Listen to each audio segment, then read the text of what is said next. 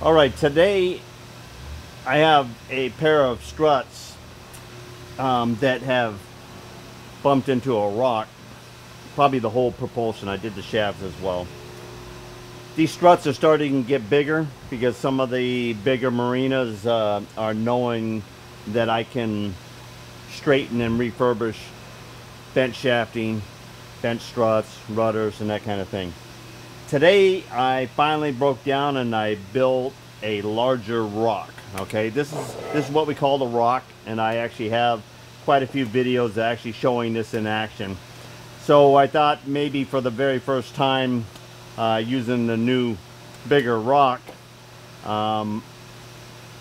we will, you know, create a little video here and show how it works, or how it's either going to work or not work. And of course it's a lot bigger piece of iron. I'm not quite myself because I just had my second shingle shot the other day, and it really hit me pretty good, but I'm coming out of it. And anyway, we're getting back into action here, and we're gonna go ahead and get this strut straightened. So 86 degrees, plasma cut out the 3/4 plate to make this, drilled and tapped the holes and welded it together.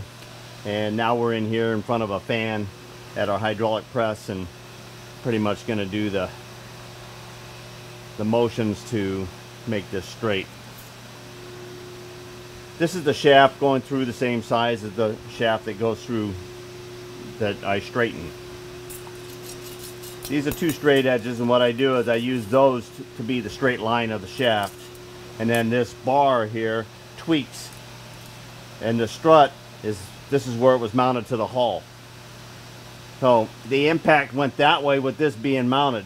So you've got to mount this to your pushing action to reverse the rock action, and that's why we named this the rock. So this is rock 2. We might have to do that, right? Oh, where's my fat Sharpie?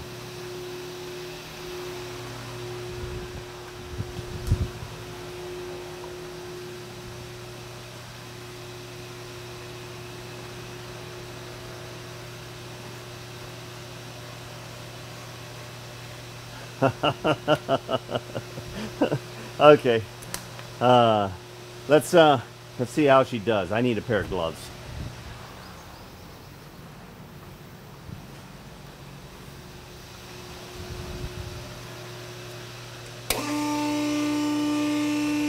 Okay, all you need is a big jig like this and a big set of huevos, and you're ready to go.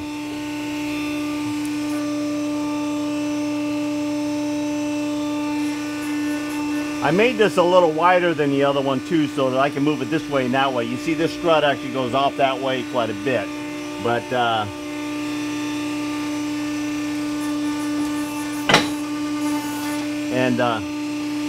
that's what I had to do with the other one. I had to grind some of this off at the top sometimes.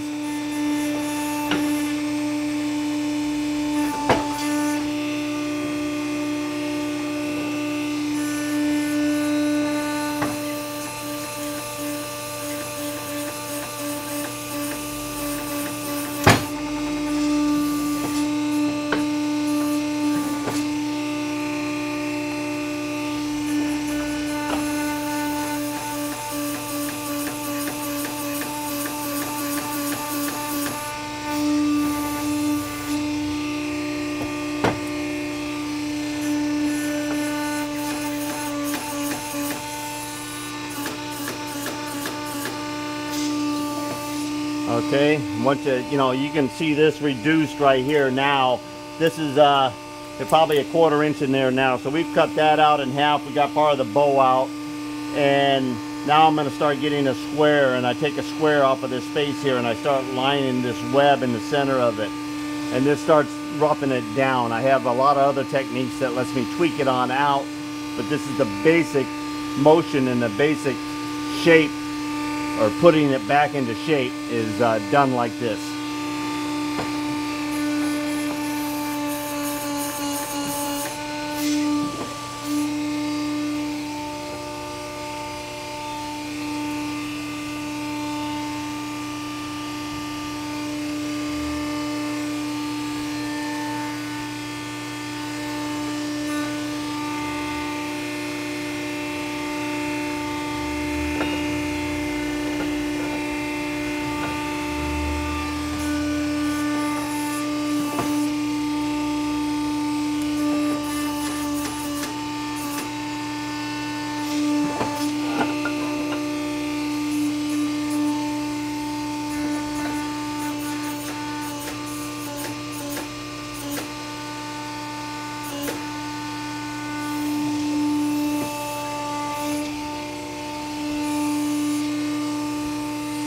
right, I'm gonna go get my squares and straight edges and check out what I got. Okay, I went ahead and lifted this up, pulled this out, went over the lathe, and I turned the blue in so that I have a little tit right here in the middle, and I have a little tit on this end here. Sometimes I just use this bar and I turn it around, but I went ahead and put it on the each side so that I have the same thing. That marks center of that shaft line, okay? Because you always go, hey, how do you know how do you know you're putting it back in center or whatever? So basically, when struts are made, the palm is either square or perpendicular, or it's set off at a certain angle, and those angles are known by design in each strut. All right, so this happens to be a straight strut. So basically, I'm eyeballing this with the center of this section right here, right near the palm. Okay, that's center of the palm, and it's coming up.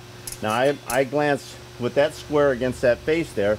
I'm glancing over here, and I'm about 3/16 of an inch still high. So that means this palm still has to go down, and also this is lower than this here, so it's got to take a little bit more than that. Right here, if you look at that side right there, that's that scar. Let me see. Oh, you can see it. Okay.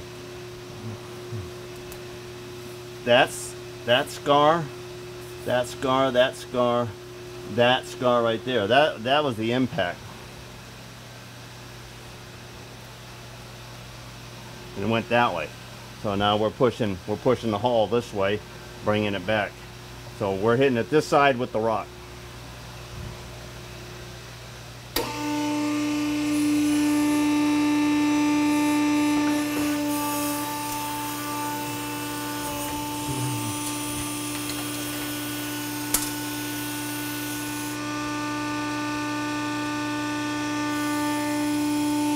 I'm just going to leave my square on here so you can see how much flex and everything else happens. Okay, I'm located in the center. That's about 3/16 of an inch of high right there.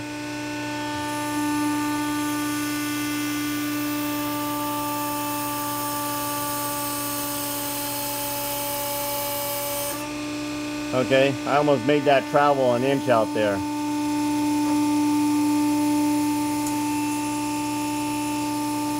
Okay, that's almost dead nuts in line right now.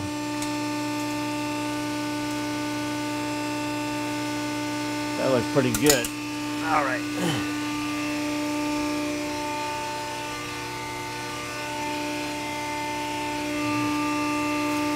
After that, then we start looking like this across here, and we'll compare it to the other side.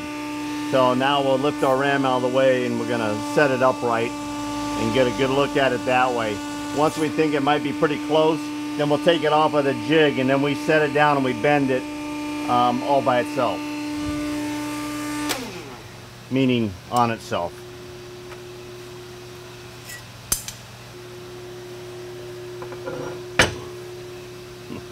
Don't need to lift that with this.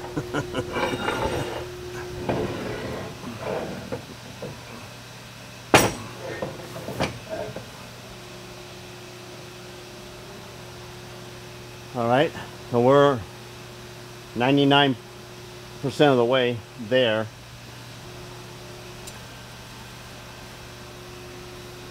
Okay, we can see a lot of rock here, and we see a hollow there. So we want to go ahead and we want to press on the middle of this and kind of take that bend out of it.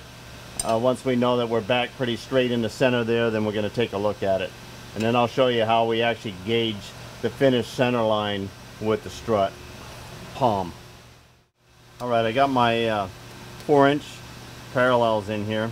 Just as long as your palm is not hitting the bottom there for right now. Sometimes I do let the palm sit there and I'm pressing, depends on what I'm doing, but right now I'm just trying to hit the area between here and there, because this is where I'm getting the rock here.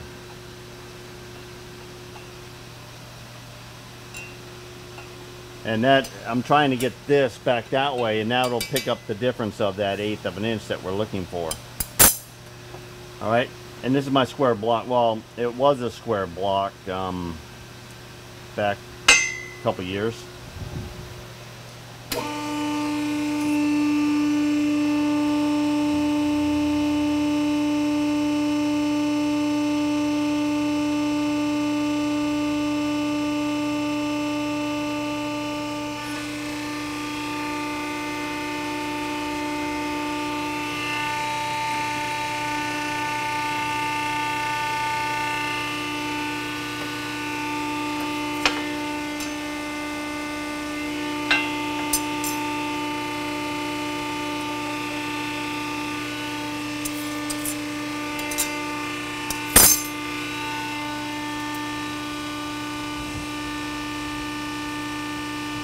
When you hold an edge on the bottom side, you can watch the motion underneath there, and it'll be doing the opposite of what you want it to do. You watch the spring back.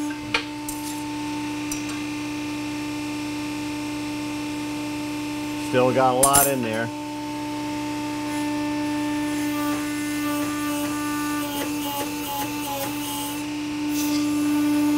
Okay, I think I saw some motion there. A little.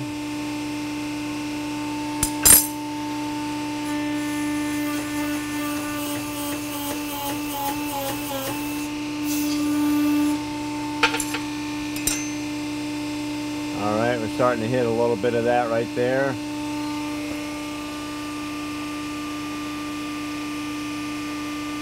All right.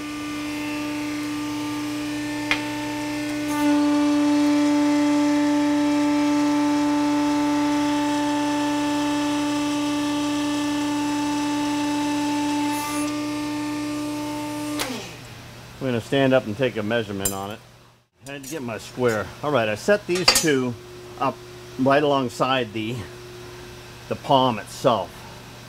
So everything measured one way is going to be, or should be, if it's true running down the center, it's going to be in the same spot in relationship to side to side.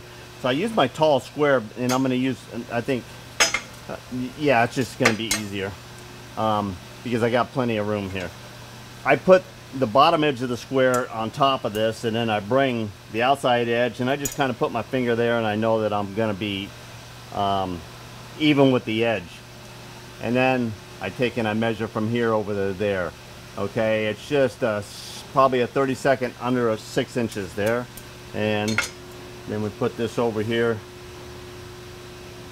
at that edge, and we're about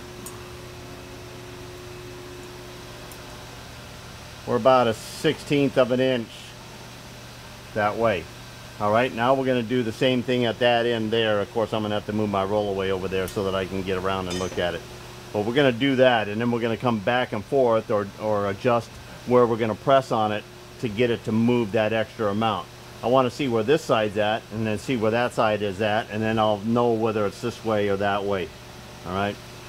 We don't have to worry about this way because this strut's not going to bend this way. It was forgiving to the side and a little bit of a twist, but it'll never vary this way here. Not with the amount of resetting this palm to the boat can always be adjusted to get it if that's ever a case there. But for the most part, this web strength in the longitudinal way is never going to bend. Okay, that's like 5 3/4.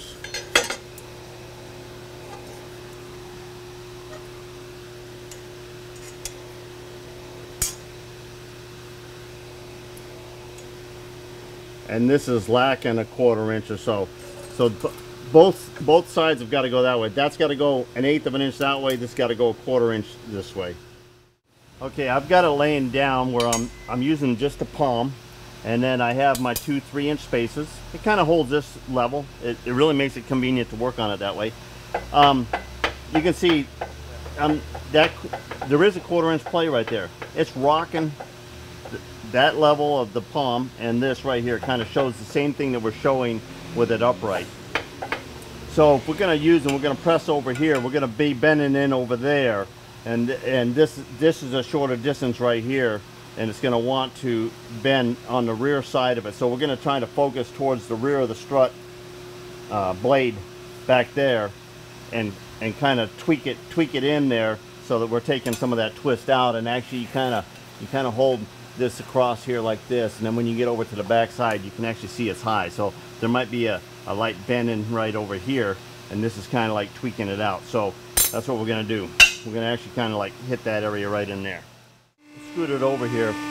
When I built and designed my press, this is the kind of surface that I wanted to have. Sometimes you just don't have enough of that surface on some of these little wannabe presses. All right. We always want to make sure that we're we're not going to have part of our parallel underneath here as well. So, all right, I get to look at it here. See it?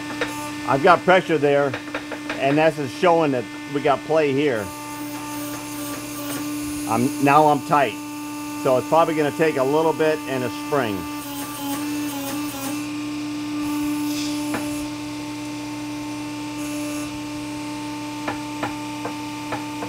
We still have a rock.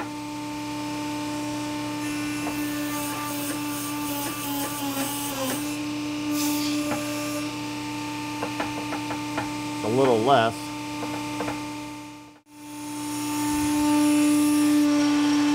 I'm going to take a measurement.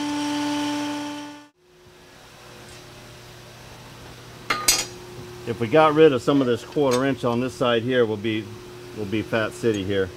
Okay, we're like at 5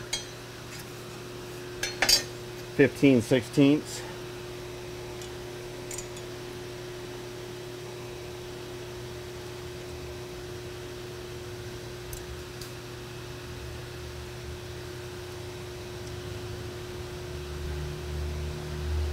Well, 5 1/8. We took half of that out of there. Okay, we still got to go that way, but we got to go that way on that end there. So it's a little bit of a twist here. Okay, I laid it on the palm and did a little pressing back and forth the same way, in, out, and I finally got it where I'm 100% happy. I'm almost dead nuts on the back side there, or on the forward. That's the forward side. This is the aft side of the strut there. And I take it and I check each side here. I'm within a 32nd of an inch. The rest of setting this strut up on the boat is up to the installer, and they can manipulate it a little bit from that point. But this is as straight as original as someone can straighten it back. All right, with my talent, Rock 2, we got her done. Get her done.